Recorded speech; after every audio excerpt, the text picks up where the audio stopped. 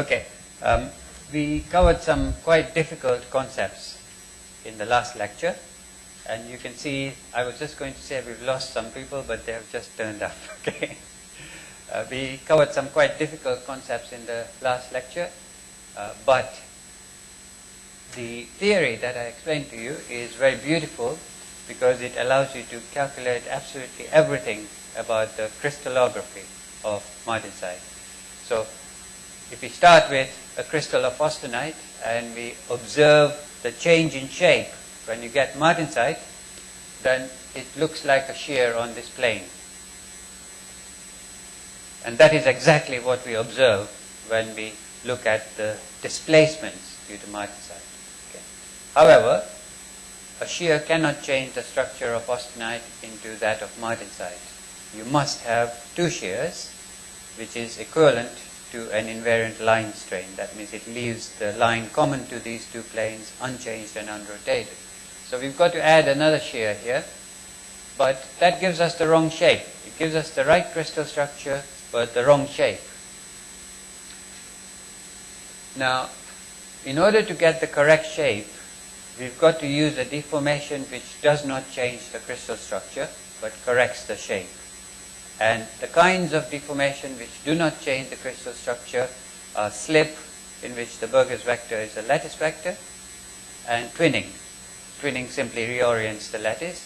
So on average, this shape is exactly the same as this on a macroscopic scale. But on a microscopic scale, this plane is not a flat plane.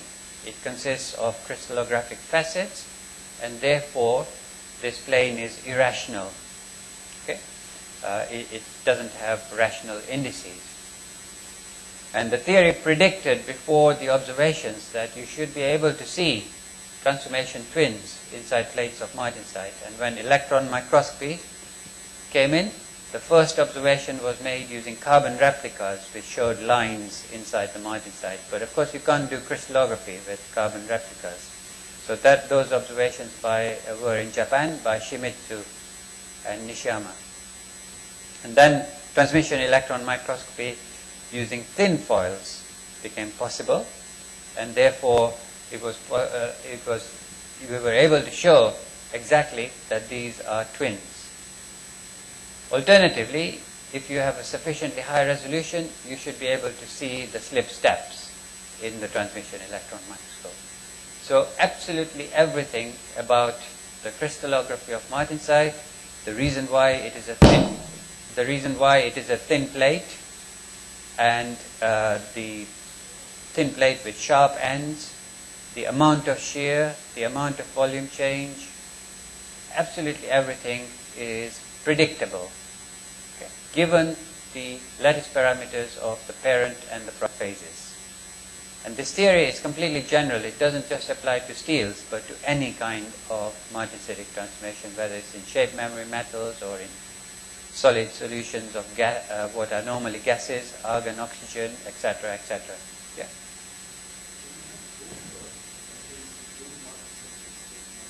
Yes, that's a very good question. Now, I explained to you in the last lecture that twinning occurs when the velocity is very high, because twin boundaries can move much more rapidly than dislocation boundaries. Okay? So, supposing that martensite plate forms at a very high velocity, then there's an enthalpy change of transformation which heats up the material. Yeah? You know, it's an effect called recoalescence, where the transformation happens so fast that you create heat which can't be dissipated quickly. So if the plate gets hot, then it slows down, and then you get slip. So in the literature, you will find micrographs of iron-nickel martensite, iron-nickel-carbon martensite, which is twinned in the center but dislocated on the peripheries. Yeah. Okay, so the crystallography is not the only thing that we need. Of course, we need it if we want to predict, for example, texture. Okay. When you make your observations using electron backscattered diffraction or X-ray diffraction, etc., to look at the texture, then you need to calculate crystallography, and this is how you do it. And later on, when we come to do trip steels, I will show you how applying a stress biases the structure. That means you don't form all possible martensite, but only that martensite which complies with the stress, and therefore the texture changes. Okay? But we need much more than that. We need to be able to calculate the thermodynamics of martensite. In other words, if I add gold to steel, how will the martensite start temperature change? Right? You need to know that.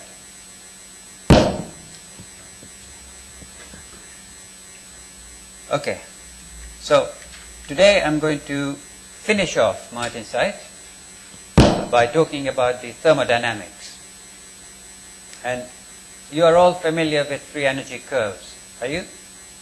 Okay, so here we have the free energy curve of ferrite, and then we have the free energy curve of austenite at a constant temperature T1. Right? Obviously those curves will change if I alter the temperature. Now to find equilibrium, what do I do? To find the equilibrium compositions of austenite and ferrite, what do I do? We draw a tangent which is common to both of these curves. That means it touches this curve and this curve at these points. And that gives me the equilibrium composition of austenite and the equilibrium composition of ferrite. Now why do we use this common tangent? Right. There's a slightly different answer. You are absolutely right that that gives us the minimum free energy of a mixture of austenite and ferrite at that temperature. But why does it give us the minimum free energy? Well, think about it like this. You've got ferrite, which has a low carbon concentration. You've got austenite, which has a high carbon concentration. And they are in contact, right? Why don't we get diffusion of carbon from austenite to ferrite? Because the concentration is much higher here.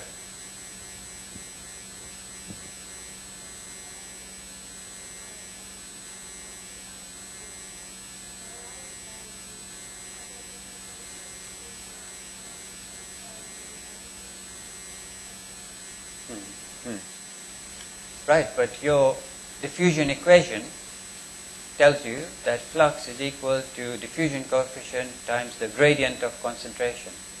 So the concentration is not the same.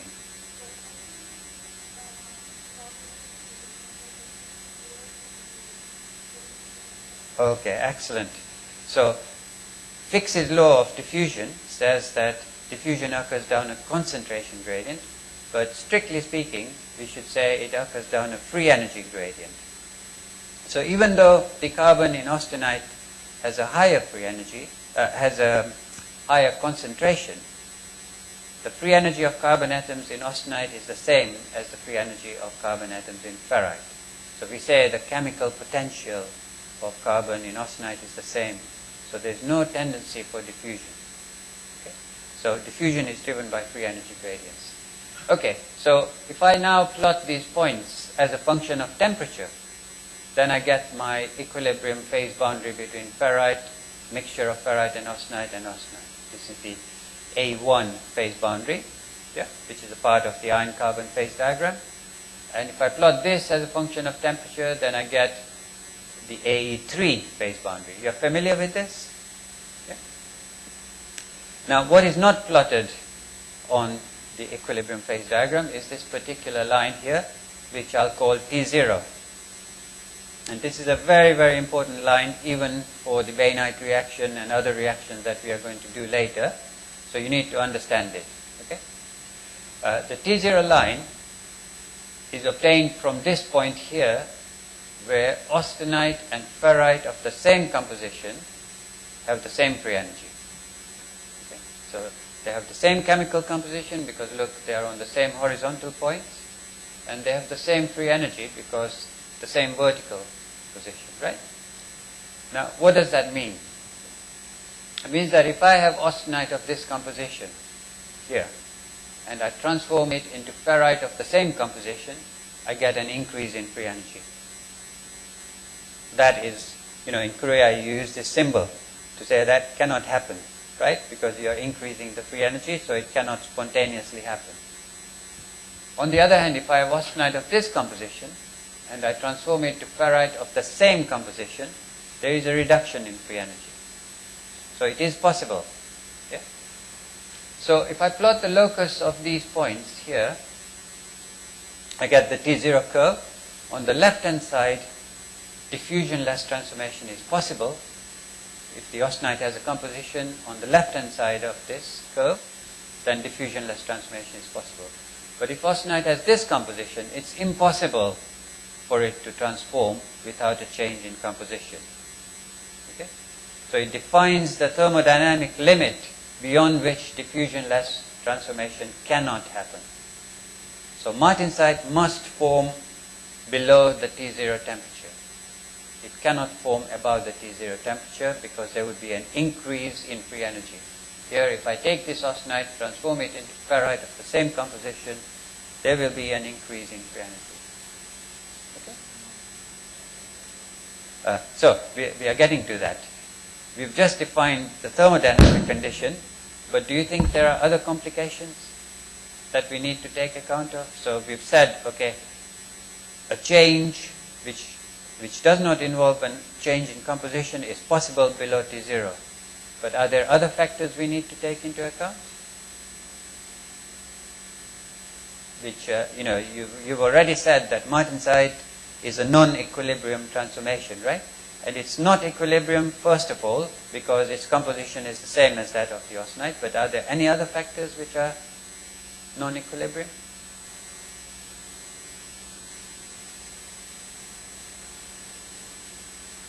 So do you remember the beautiful Nomansky interference micrograph?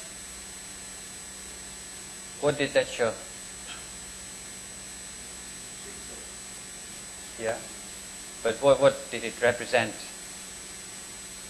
Displacements, right? And what do displacements cause when they are surrounded by many other crystals? Strain energy. So T0 is not sufficient to predict the martensite start temperature. We also have to allow for things like strain energy. And I'll come to that shortly. Okay? Right. So, as long as that noise happens when I'm not speaking, it's okay. Yeah? So, imagine that we have an alloy with that carbon concentration, X bar, and we start with austenite. And it decomposes into an equilibrium mixture of ferrite and austenite.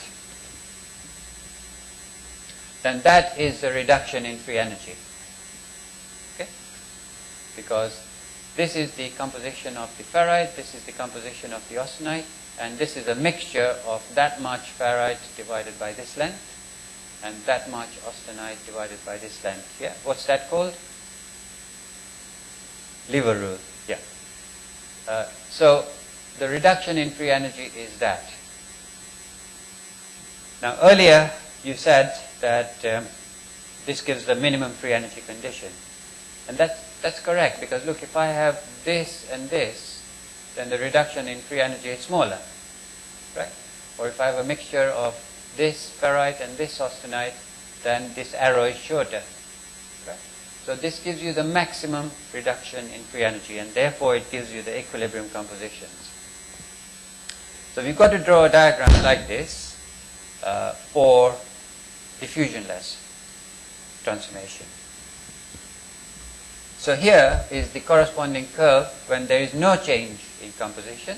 So I've gone from austenite of that composition to ferrite of the same composition. So you can see that the driving force is smaller than what we had before. Okay? So that represents non-equilibrium. The composition really wants to be different, but it's forced to be identical to the austenite because diffusion does not happen during this transformation. Yeah? So if you like, the carbon is trapped inside the martensite. And the thermodynamic definition of trapping is that its chemical potential increases on transfer into the martensite. It doesn't want to be there, but it's forced to be in there because the interface moves very rapidly compared with diffusion. Okay? Right, so the driving force is smaller. Yeah.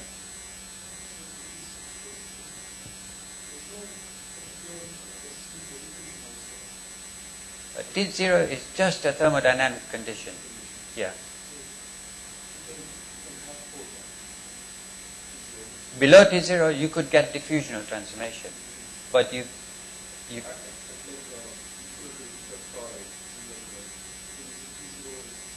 no, T0 simply defines the composition above which it's impossible to get diffusionless transformation. Okay? Yeah.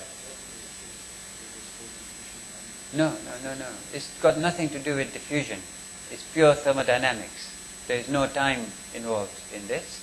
It simply defines the boundary beyond which diffusionless transformation is impossible. But both diffusional and displacive transformation can happen below T0. And diffusional transformation can happen at any temperature below A3. Yeah? Whether or not diffusion happens or displacements happen below T0 depends on time scales. So if there isn't enough time for diffusion, then you'll get displacive transformation. Okay? And generally speaking, for all steels, diffusion becomes difficult below 600 degrees centigrade. Okay? Not diffusion of carbon, but of iron atoms. Okay? Right, so we have a smaller driving force. And then we have to account for other non-equilibrium effects. And I mentioned to you that displacive transformations are dominated by strain energy. Okay? And dominated means it's a huge term because the shear strain is large. You know, we said an elastic strain is 0.001, whereas the shear strain here is about 0.26. So that's huge by comparison. So that occupies a very large term. So you need to cool below T0 till the driving force is 600 joules more, okay, before you get martensite.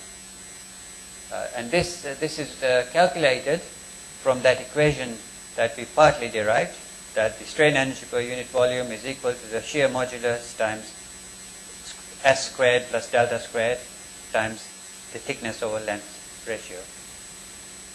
Then we have, if your martensite is twinned, there is a cost in creating the twin interfaces. Okay? Twin interfaces have an energy which is about 0.2 joules per meter squared. Yeah? So, given that the twins are very finely spaced, that's quite a significant term here, 100 joules per mole. The interface between austenite and martensite doesn't matter too much when we are talking about a grown plate, because the surface to volume ratio is very small. Okay, so it's a small term, but then you also find dislocations, don't you, inside the martensite. Those are defects. Those defects you don't find in the case of ferrite or pearlite. You find very few, right? So you need to account also for the stored energy due to defects. So you add all these terms up, and it's approximately 700 joules per mole, right? So we need to undercool below T0 until the driving force chemical free energy change becomes at least 700 joules per mole.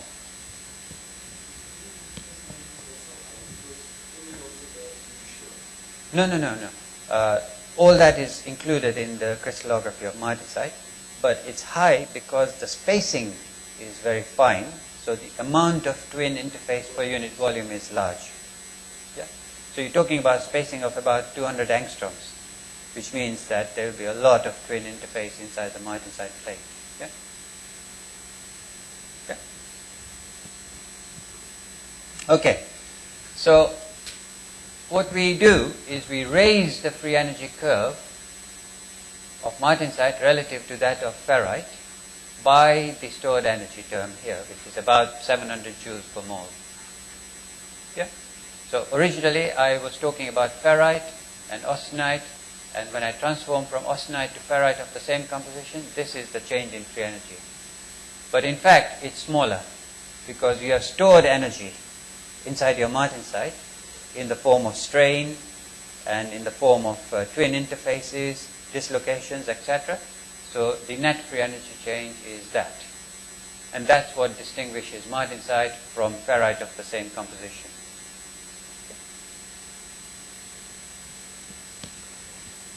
Right. Now, how does, if you go to my website, you can download a computer program which will calculate martensite start temperature as a function of many different alloying elements. And it's based on thermodynamics. And you can download an app on here to do it on your phone. When you're lying in bed, you can calculate the martensite start temperature. Okay? How do we do that? All right? So here is a plot of free energy versus temperature. And this is the chemical free energy change when austenite transforms into ferrite of the same chemical composition. Here, the only difference is I'm plotting against temperature. When I plot against carbon, I get those curves, right? But now I'm taking the value from the previous graph. I'm taking this value here, okay, and plot it as a function of temperature. So this corresponds to the case where austenite and ferrite have the same free energy and the same composition, and this is the driving force available at another temperature. So if we say that martensite forms when the magnitude of this driving force reaches a critical value, then we can calculate the MS temperature. And here is the same, this being plotted as function of temperature. 0 would be here. When the driving force reaches a critical value, we get martensite start temperature. And that critical value accounts for all the stored energy terms. And if there's some cost of nucleating, you include that in there. So all you need is a method of calculating the free energy. And then if I said to you, okay, add plutonium to steel and work out how that will change the martensite start temperature, you can do it. So how would you calculate this?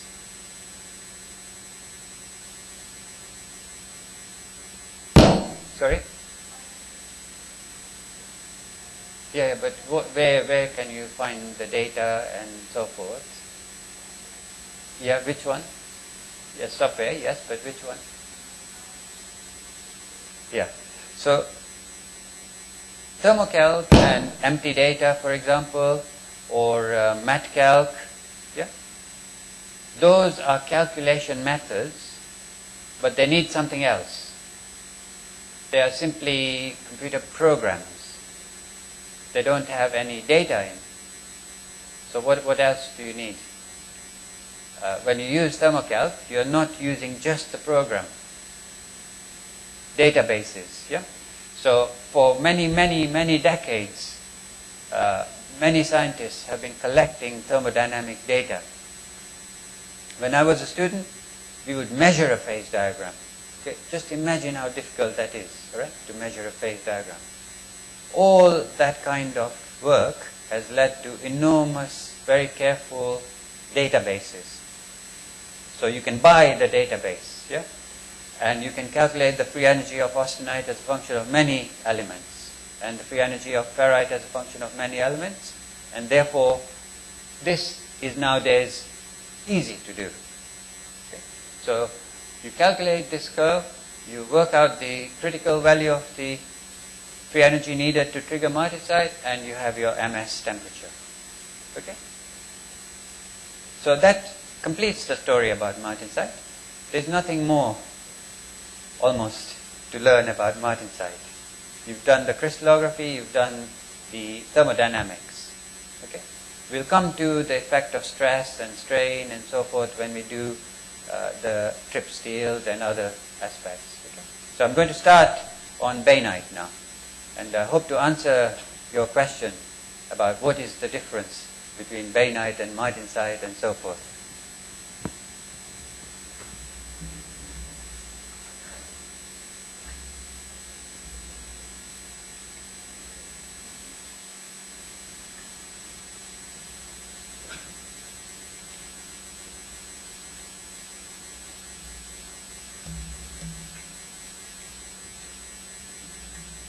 Okay, so once again we start with the basic crystal structures here, which is ferrite and austenite. And just as we did with martensite, I'm going to summarize what we know from observations about bainite. Okay? And then whatever theory you have has to be able to explain those observations.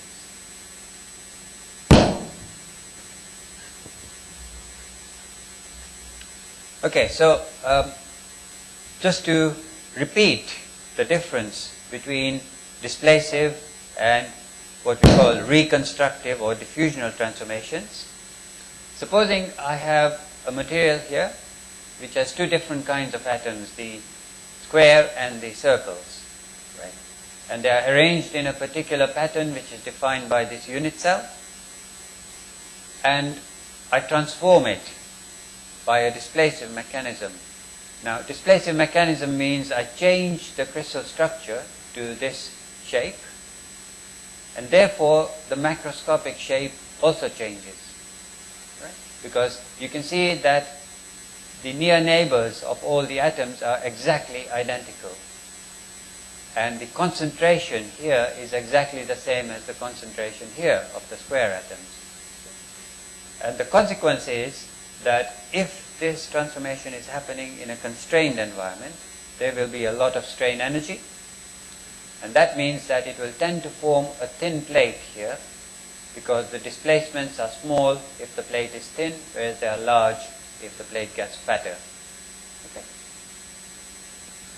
Furthermore, I know that this particular atom in the displaced object came exactly from this atom in the parent.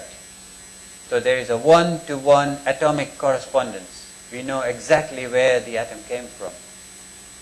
So if I reverse the transformation, I recover what I had as the parent phase.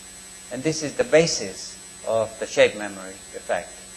You cannot get a shape memory effect with a diffusional transformation. Okay. Now, a diffusional transformation, I would take this, I would break all the bonds, correct? And then rearrange the atoms into a different pattern without changing the external shape. So it's like if you have a glass of water and it solidifies, okay, let's assume there's no volume change, then the shape of the glass is the same, right? Now, how does that happen? How does the shape remain the same? And why is it important that the shape remains the same? So that's a question to you. What is the advantage in the shape remaining the same?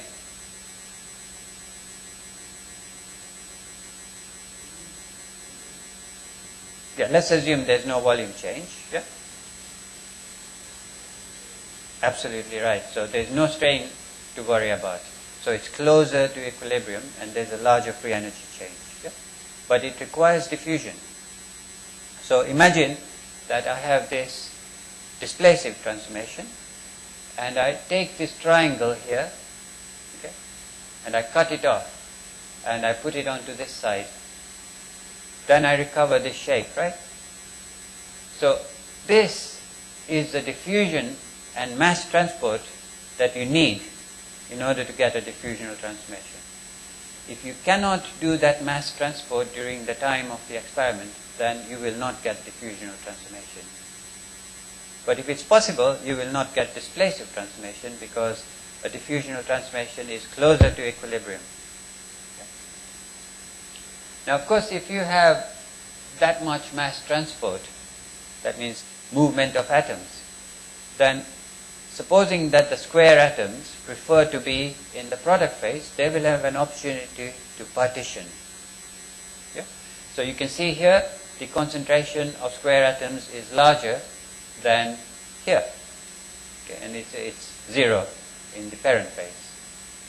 So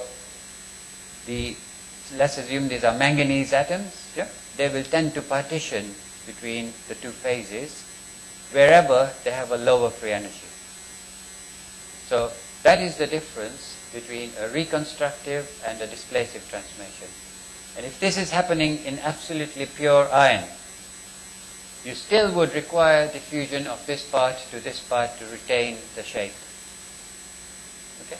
So So in absolutely pure iron, you can get ferrite and you can get martensite.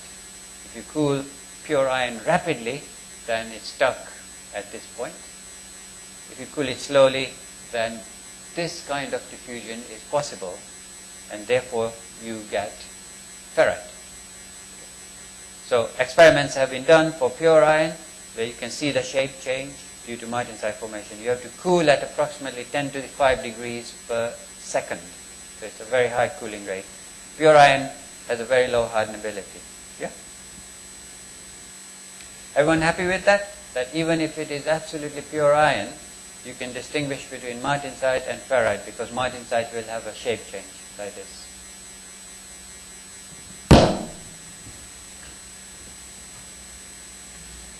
Okay, so here are time temperature transformation diagrams, and basically what they mean is that if I supercool the austenite to this temperature and then I hold it, then transformation will start at this point. Okay? And I've got two of them. One is for iron 0.4 carbon and iron 0.4 carbon 2 manganese. And you can divide these TTT curves into two parts. The top C curve, okay, represents reconstructive transformations, and the lower one displacive transformations. We'll go into that in more detail later.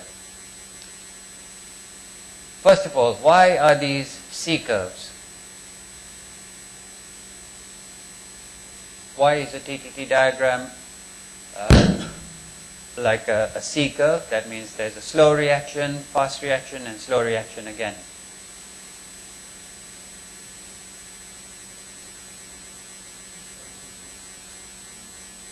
Absolutely right. So the diffusion coefficient decreases as you lower the temperature, but the driving force increases as you lower the temperature. So the two balance. At high temperatures, you've got a small driving force but a high diffusion coefficient. At low temperatures, you've got a large driving force but a small diffusion coefficient, and in between there's an optimum rate of transformation.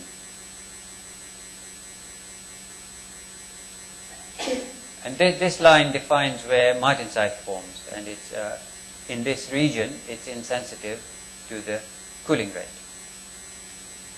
Now I'd like you to explain to me why manganese retards the rate of transformation. So if I compare the plain carbon steel with the steel containing manganese, then the reaction is slower. Why is that?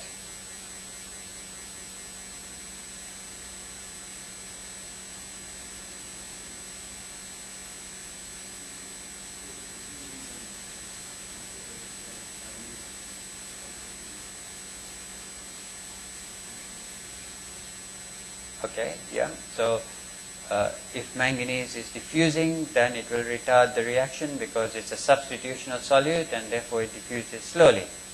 Right? What else?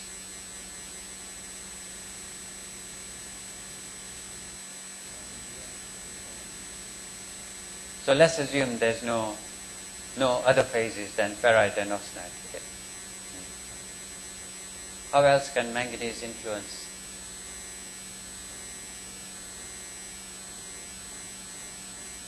Sorry, say again.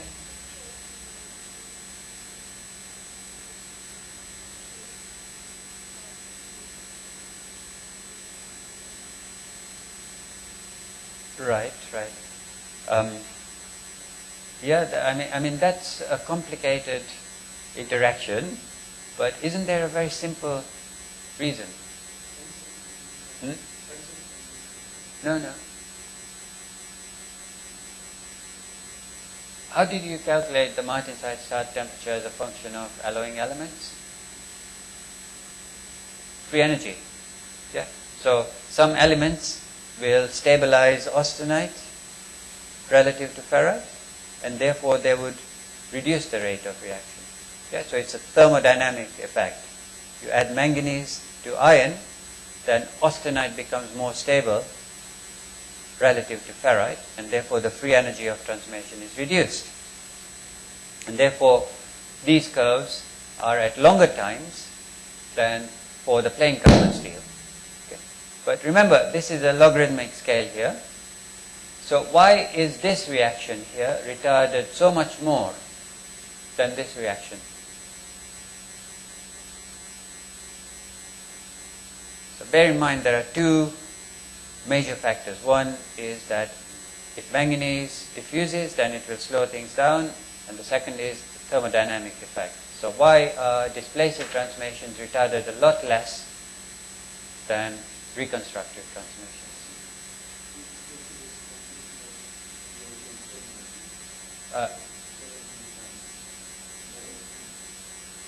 Certainly there's more strain energy here, but you know this effect is very large. So here you're going from 1 second to 10 seconds.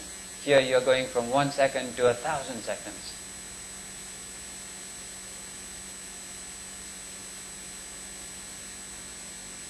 So just think in terms of the two effects, which is diffusion and thermodynamics. Is there a difference between these two?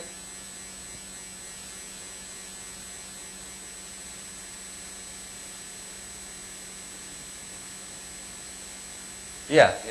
Go and say it louder. Yeah, so in this case, there's no diffusion of manganese. So that factor doesn't play a role. All that manganese is doing is altering the thermodynamics. In this case, that is not true. The manganese will partition between the parent and product phases, and that dramatically slows down the reaction. Okay? So we'll do that in quantitative detail in a later lecture.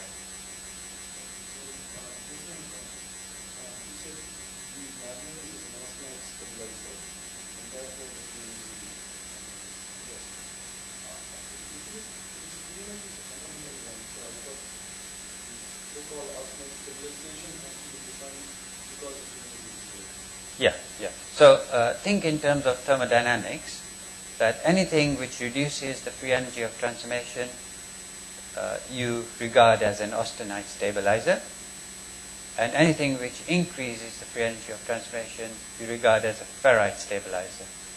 But it's not always true to say that an element will be an austenite stabilizer at all temperatures. So for example, chromium, people think about it as a ferrite stabilizer, but it lowers the martensite start temperature. Yeah? So it depends. The best way is to just think in terms of free energy. But austenite stabilizer, ferrite stabilizer is just for talking. Yeah?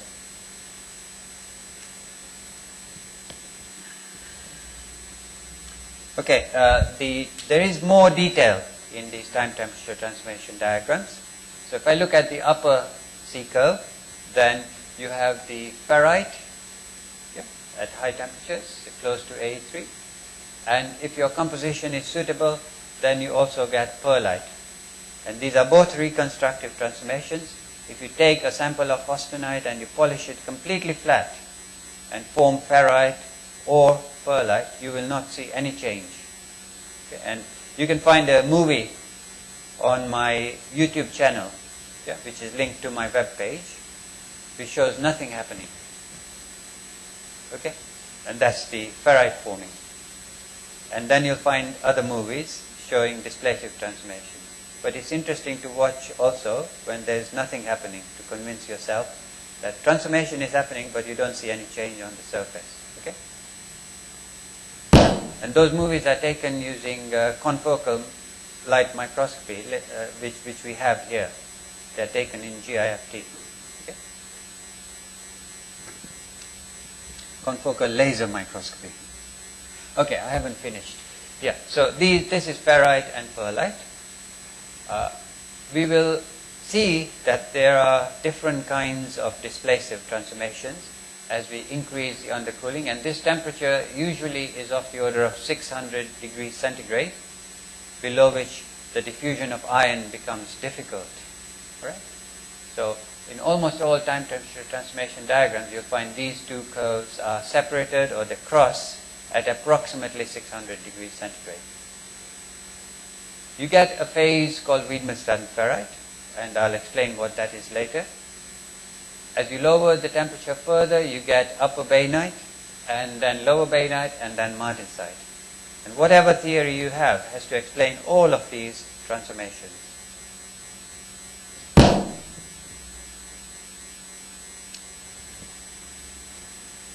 I thought I discovered the route, but it was just coincidence that I stepped on this wire. Okay. Okay, so what is upper bainite? What is lower bainite? So these are basically microstructural classifications which go back to the period when transmission electron microscopy first became possible for iron and tin foils and so on. And I want you to notice several things on these schematic diagrams. First of all, the typical size of a bainite plate is about 10 micrometers in length, right? But the thickness is about 0.2 micrometers. Now, what is the wavelength of light in an optical microscope? Sorry? No, you need to say it louder because, you know. Don't worry, just take a guess.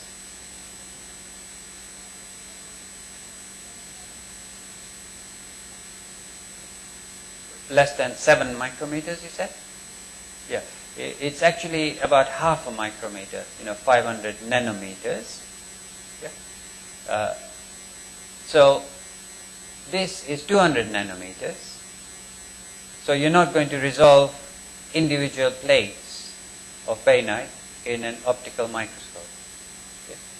And you're definitely not going to resolve the particles of cementite by an optical microscope. Okay? So in upper bainite, the plates of ferrite do not contain cementite, but you have precipitation between the plates.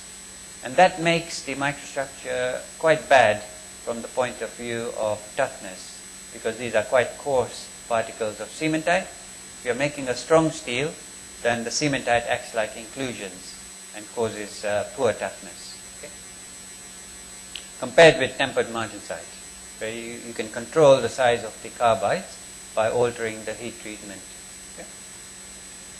In lower bainite, we have precipitates inside the plates and a smaller amount of precipitation in between the plates, because the total amount of carbon is still the same.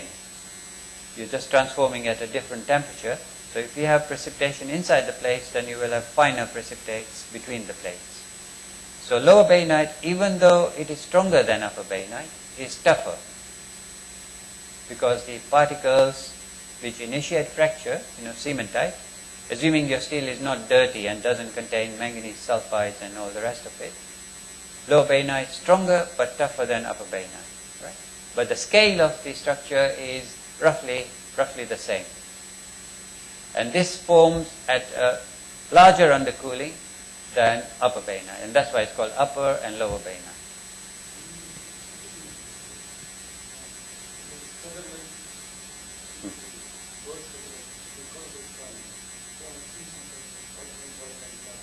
Right. Yeah. Yeah, I will show you that you will see some contrast. But but you will not, you will definitely not be able to see individual platelets.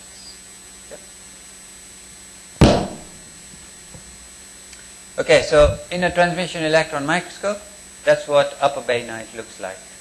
All right. So you have the clean plates of ferrite with the residual phases in between the plates, and look at the scale over here. Okay. So this is of the order of 0.2 of a micrometer. Remember, sectioning effects. Okay.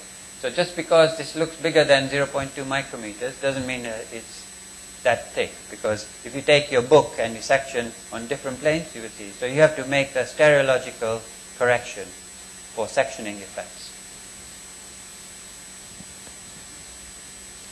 So in an optical microscope, you would see this as one plate. Yeah. This is lower bainite. Again, look at the scale here. Yeah. And these are individual platelets.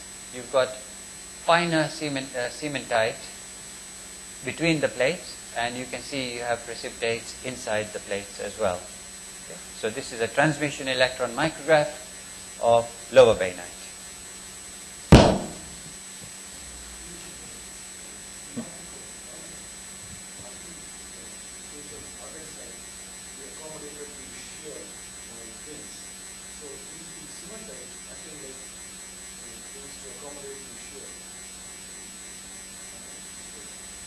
No.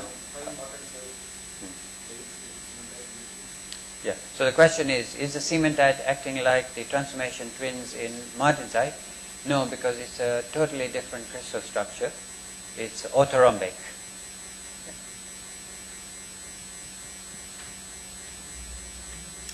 Okay. This is an optical micrograph of optical micrograph of bainite in a matrix of martensite. So it's basically partial transformation to bainite and then quench. Now the first thing to notice is that the background is hardly etched, whereas the bainite is etched, right? And why is that? Because there is a lot of structure. You know, you've got the cementite particles, and therefore when you attack with etchant, it attacks all the interfaces. Therefore, it etches dark relative to martensite. So it's very easy to distinguish bainite from martensite as long as you have carbon in your material, cementite. Yeah? And the color of this is not uniform. You know, you can see lots and lots of contrast inside. And that's because you're not resolving individual objects. This is also a very special optical micrograph because you are looking at two different surfaces at the same time. Okay, so the image is of two different surfaces. And from that you can see that this is a plate. Yeah, this is the same object and you're looking at the depth here. Okay. So this is a very clever technique actually, and it's not difficult, but it's forgotten. This is, if you could see this is 1969. Yeah. It's called two-surface analysis. And you can do it easily. The difficulty is to preserve a nice edge. Yeah, so when you're grinding, the edge has to be away from the place where the grinding debris is coming. Okay. But it's a beautiful image which demonstrates that this is in the form of a plate. So that immediately gives you a clue about the mechanism of transformation. Okay. Why should it form as a plate? No, you see, it seems to be random. Okay. Now, given that the size is 0.2 micrometers, you cannot observe the displacements using optical interference microscopy. You know, 0.2 micrometers is much less than the wavelength of light. So, there's another instrument called atomic force microscopy. Have you heard of this? Yeah. Yeah. Have you heard of a record player? Record player for music. Yeah. How does it work? How does a record player work? Yeah, you have a record, and then you have an arm. How does that produce music?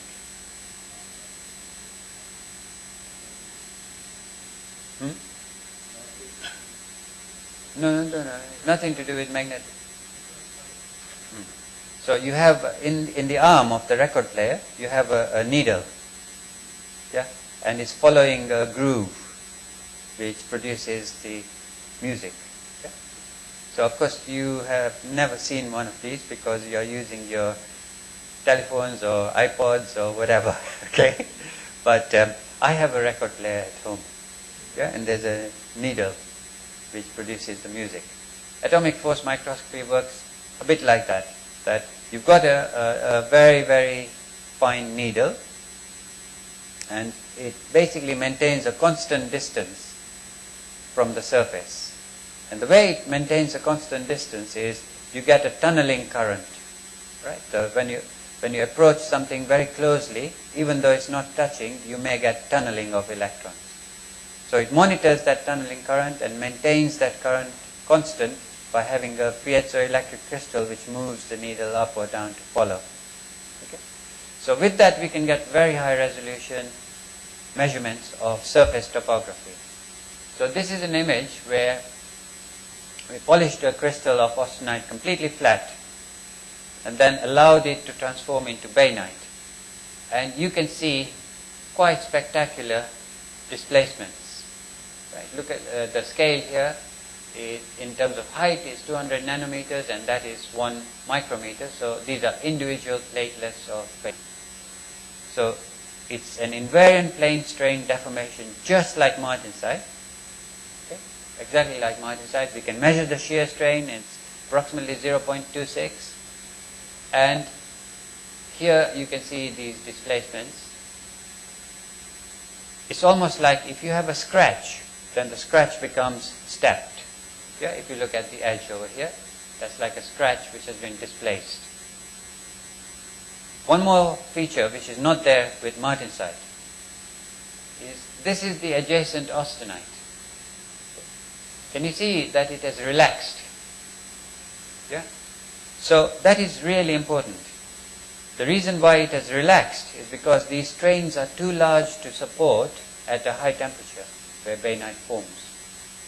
In other words, the austenite undergoes plastic relaxation to reduce the effect of this large displacement.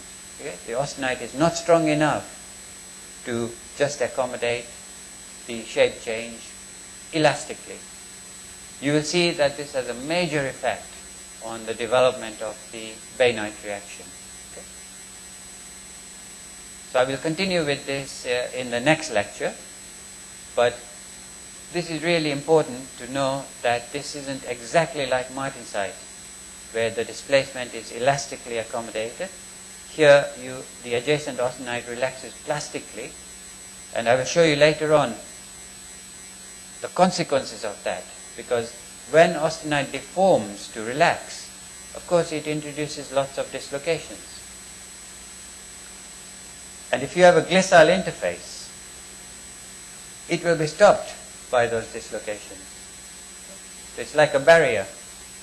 Anything you do to harden the austenite will stop a displacive transformation. Yeah? So I can stop martensitic reaction from happening by severely deforming the austenite. Yeah? That's called mechanical stabilization. You were talking about it earlier. Yeah? So we'll go into all that in more detail in the next lecture. Okay?